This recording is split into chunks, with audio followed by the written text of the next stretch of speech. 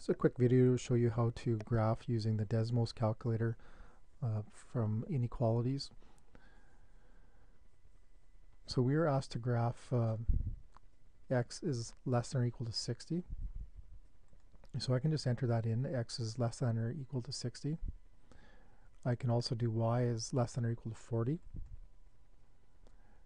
And if I look at my graph, first of all, it doesn't look very good. And of course my numbers should be on a bigger graph paper. So I could scroll in or zoom out until I find more of what I'm looking for. So that gives me between 0 and 60 and 0 and 40, so that makes more sense. And I'll zoom in on it closer after. And the last inequality was x plus y is greater than or equal to 70. And that gives me this line. So the overlap is the triangle in the middle. So again, I'm just going to zoom in on that area.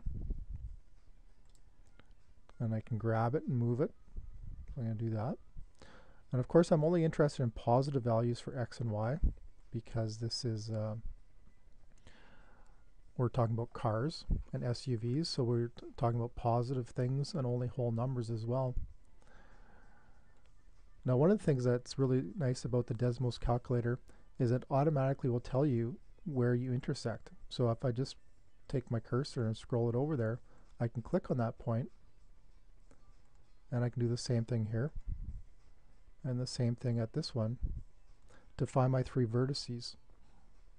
And what we'll learn in the future is that the minimum and maximum point in an optimization question comes from one of your vertices.